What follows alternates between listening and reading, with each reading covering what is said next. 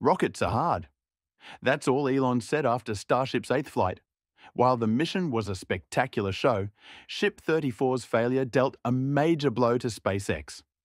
The mystery of why the Starship exploded on this flight may lie in SpaceX's prided Raptor engine. Today, we'll uncover this and also offer some solutions. Stick around until the end. You won't want to miss this. On the evening of March 6th, SpaceX made another bold step towards space exploration with the eighth test flight of Starship, the largest and most powerful rocket ever built. The rocket was launched from the Starbase site in South Texas. As planned, the massive Super Heavy booster, a key part of Starship's first stage, successfully returned to Starbase, where it was caught by the launch tower a mere 7 minutes after liftoff. However, shortly after, disaster struck. The Starship's upper stage, standing 52 meters tall, encountered a critical issue that led to an explosion over the Atlantic Ocean. When analyzing the footage, it can be seen that prior to the end of the ascent burn at T plus 7 minutes and 45 seconds, a fire ignited in one of the ship's 6 engines, causing a visible crack in its nozzle. Moments later, the engines began shutting down sequentially. In SpaceX's ground control room, it was evident on the monitor that at least one of the Raptor engines had exploded. This, in turn, resulted in a loss of attitude control and ultimately led to a loss of communication with Starship. The final contact occurred roughly 9 minutes and 30 seconds after liftoff. To understand why Ship 34 failed, we need to understand the first thing that went wrong: the ship's engine. The Ship 34's engine, the Raptor 2, is a full-flow staged combustion cycle, FFSCC engine, powered by superchilled liquid oxygen and superchilled liquid methane, CH4. What sets the Raptor 2 apart is the FFSCC cycle, which provides significant advantages. The energy generated by the preburners, used to power the propellant pumps, is distributed across the entire fuel flow. This results in the pre-burner exhaust, driving the turbo pumps, being exceptionally cool, even cooler than that of other closed engine cycles that only pre-burn one propellant. This design contributes to the engine's longevity, enhancing its overall performance and durability. An oxygen-rich turbine drives the oxygen turbo pump, while a fuel-rich turbine powers the methane turbo pump. Both the oxidizer and fuel are fully vaporized before entering the combustion chamber, ensuring efficient mixing and combustion. This process not only accelerates combustion, but also allows for a more compact and lightweight combustion chamber. The first engine to fail, and it is highly likely that the engine that blew was one of the ship's 3 vacuum engines. The Raptor vacuum, RVAC, shares a design similar to that of the Raptor engine, but is optimized for space operations. It features a larger exhaust section and a more expansive expansion nozzle, along with an extended, regeneratively cooled design to maximize efficiency in the vacuum of space. These extensions allow the engine to increase its thrust from 230 tons force to 258 tons. However, it also increases the height and diameter of the engine. These engines are the same type they used previously with Starship Block 1. So why did these engines that allowed Block 1 to successfully splash down explode on this flight? Well, the only changes SpaceX made to these engines were the upgrades they made when Starship moved to version 2. These include a 25% increase in propellant volume, an enhanced propulsion avionics module for controlling vehicle valves and reading sensors, and, most notably, the vacuum jacketing of feed lines and a new fuel feed line system specifically designed for the vehicle's Raptor vacuum engines. These are important, so just keep that in mind. The previous 7th flight, which marked the first launch of Starship Block 2, also featured these new upgrades. And as we know, this mission ended in unfortunate failure. After vehicle separation, a fire was observed in the aft section near one of the Raptor vacuum engines. This event eventually triggered controlled shutdown sequences for all but one of Starship's engines and ultimately resulted in the loss of communication with the ship. The incident occurred in an unpressurized area at the aft section of the ship, known as the attic, which lies between the bottom of the liquid oxygen tank and the heat shield. Interestingly, this area is similar to the location of the incident on Flight 8. SpaceX revealed that the most likely cause of the spacecraft's loss was a harmonic response during flight that was significantly stronger than what was observed during testing. This unexpected resonance placed excessive stress on the propulsion system's hardware, ultimately leading to the failure. Remember when I said that SpaceX added a new fuel feed line system specifically designed for Block 2's Raptor vacuum engines? These tubes could have complicated the Starship's propulsion system. Under the stress and vibrations of flight, they could have shaken too much and been damaged, causing the harmonic problem SpaceX mentioned. Another thing worth noting is that on Flight 7, when the S-33's engine started to shut down, we could see a loss of liquid methane much faster than liquid oxygen.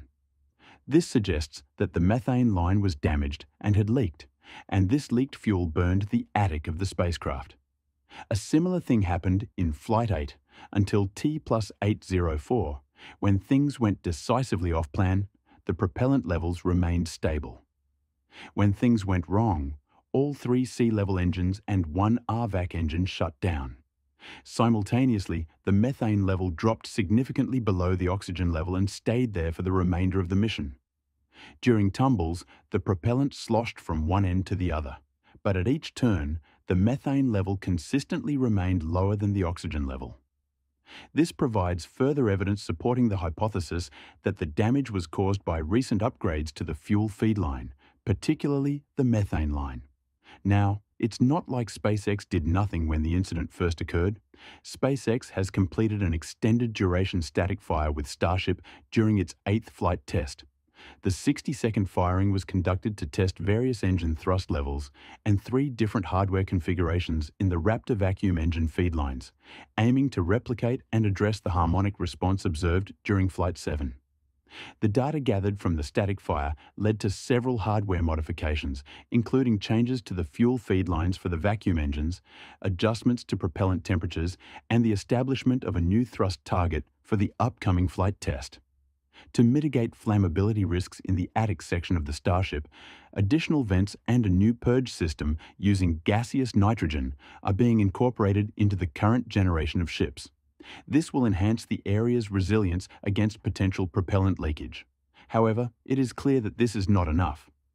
Another hypothesis suggests that the pressure spike during hot staging, combined with the chaotic environment created by reflected shocks from the plume interaction of the 6 Raptors firing off the hot stage ring, directed back into the engine compartment, may have also contributed to the damage sustained by Ship 34.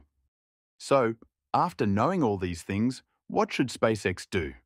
First, they can add protective layers or use stronger materials for these pipes, to make them more resistant to vibration. They can then also add additional protection against fire and explosion in this area. Now, these are all good things. However, the best solution, which even SpaceX has mentioned, is to use the Raptor 3 engine. Raptor 3 is the latest iteration of SpaceX's Raptor engine, designed to eventually replace Raptor 2. However, it is still in the testing phase, and no Raptor 3 engines have yet been installed on any vehicles at Starbase. For Raptor 3, SpaceX has taken the strengths of its predecessor and pushed them to the limit. One of the most significant improvements is a substantial reduction in weight compared to previous versions. To achieve this, SpaceX engineers have streamlined the rocket's components. As Elon Musk mentioned in an interview with Everyday Astronaut, bolts and flanges and seals, especially if they're hot, were areas where the design could be optimized, so SpaceX worked to minimize these parts as much as possible. The heat shield has also been removed, with the engine relying on regenerative cooling and advanced high-temperature materials to endure the extreme conditions during operation. According to Elon, this change alone saves over 10 tons of weight. The reduction in externally visible components was so significant that Tory Bruno, CEO of United Launch Alliance, mistakenly accused SpaceX of revealing a partially assembled engine while comparing it to fully assembled engines. In addition to the weight reduction, Raptor 3 has seen a significant increase in thrust. It currently operates at 280 tons of force, with the goal of reaching 300 tons of force in the booster Josh sea level configuration. Unlike Raptor 2, which sacrificed a small amount of specific impulse to boost power, Raptor 3 maintains the same fuel efficiency as Raptor 1, 350 seconds, while delivering significantly greater thrust. The more compact design of the Raptor 3 significantly reduces the attic volume. Additionally, thanks to its seemingly simple yet highly intricate design, the Raptor 3 eliminates most of the joints that could potentially leak into this space, greatly minimizing the risk of fire or explosion in the attic area. Elon has stated that the next flight will be ready within 6 weeks at the latest, but it will take longer for Raptor 3 to be fully developed. Furthermore, even though Raptor 2 is currently being used, Starship Block 2 was originally designed to accommodate Raptor 3. Using an engine that isn't fully compatible with the design can lead to potential issues or unwanted incidents. Looking ahead, this isn't the final version of Starship. SpaceX also plans to build an even larger spacecraft, propelled by an even more powerful engine. This version of the engine is called Raptor 4, which Elon mentioned a few times on X. As usual, this will be a much more powerful engine than the previous Raptor 3 version, with a thrust of up to 330 tons and possibly more. Engine efficiency will also be significantly increased, according to Elon. Raptor 4 could reach an ISP of 380 in just a few years. These 33 engines placed together will create a total thrust of up to 10,000 tons at sea level, which in theory will take Starship Block 3 all the way to Mars. SpaceX still has a long way to go, but they are going a little too fast.